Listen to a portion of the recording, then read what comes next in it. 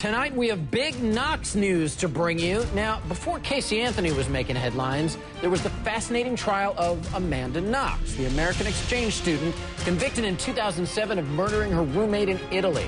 Her story was made into a highly rated TV movie on Lifetime. Hayden Panettiere played Knox. Well, tonight, it looks like Amanda Knox may be one step closer to freedom. Showbiz Tonight can tell you there is shocking new testimony that could set her free. With me in New York tonight, Sunny Hostin. She's a legal contributor for In Session on True TV. Now, this is unbelievable. Court-ordered experts in Italy just testified that DNA evidence used to convict Amanda Knox was mishandled, and that includes the alleged murder weapon. And this morning on the Today Show, Amanda Knox's mom said she has newfound hope. Check this out.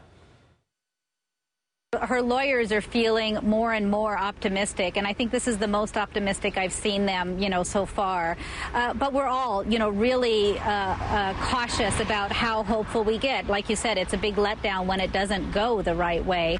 All right, Sunny, do you think Amanda Knox's mom's hope could be justified here? She actually could be set free? I think there's no question about it. I mean, the thing to remember that in Italy, when you get an appeal, it's almost like a do-over. It's not like here in the United States where an appeal, you're sort of stuck to the facts at trial. That's very different now. So she's almost going through a new trial. Now you have two court-appointed experts that are saying, this prosecution did it the wrong way. This police department did it the wrong way. Wow. This evidence should be inadmissible. And if that's the case, as you just mentioned, that would be the murder weapon. So you toss out the murder weapon, she's got a really good chance of being freed. What an incredible turn of events.